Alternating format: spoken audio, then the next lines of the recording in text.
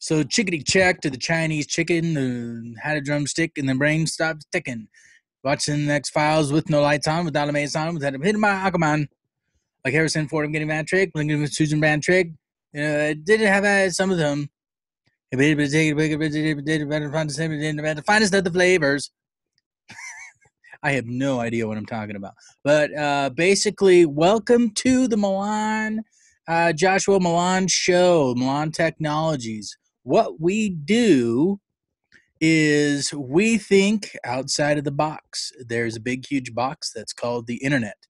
And a lot of people think that you have to conform to what everybody else is doing or whatever's popular or whatever. It doesn't really matter. If you have an idea and you have also the funding and the budget to back that idea, then you can make that become a reality. You cannot create an application and put it online. And yeah, I'm putting you in a box right now. But this is a literal box. This is a real one.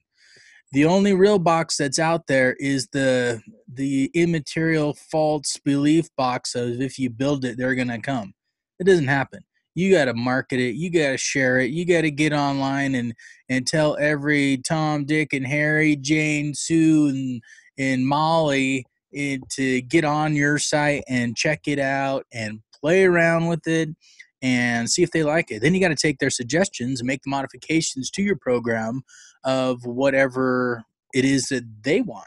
You have to make your program fit what your visitors want. And your idea may not be what anybody else wants. So you have to be flexible. You need to be realistic. You need to have patience. And basically, you need to hire somebody who knows all that. You need to be able to accept that your project might need to be launched in stages. So you can get the most valuable piece of your application online within a shorter amount of time without all the bells and whistles and fancy everything. Get that out online, get people to try it, get people to like it, get people to give feedback, and then you go back to the drawing board and you add to the base that you created and modify it how the people like it. That is the only way that you can launch a successful product. And again, that's a box because that was, me saying that this is the only way that it works. But that's how most of them work. So you go look at anything. Look at Facebook. They were online at college campuses for a while, and they were restricted to EDU addresses. And after a while, people started using it, and through people got sick of MySpace. People were way done with AOL, and they were still looking for online communities. And so it was only about, 10 years ago when they lifted the limitation of getting on the EDUs. And so everybody was able to get on there, and they had a big boom, and everybody got on there. Even I got on there because I was actually trying to build one.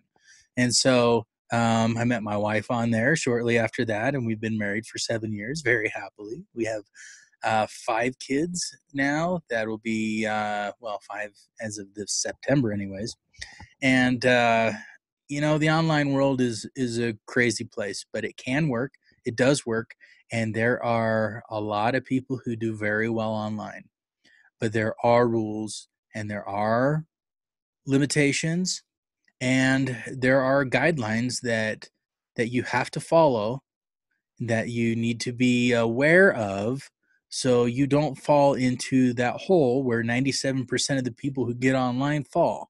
And that's a place where nobody goes, where nobody knows that you even exist because you haven't done your homework and you don't know how to find the right people or person to make you visible and give you the right information for social networking and linking and backlinking and all that stuff. So if you want a little help in that arena, if you want a little help with what you've got going on, give me a jingle, shoot me an email, visit my website, check out, do a Google, just Google me, Joshua Milan. I'm all over the place, and I can help you out. So hope you have a great day, and hope you enjoyed this little tidbit of Milan technology-ness.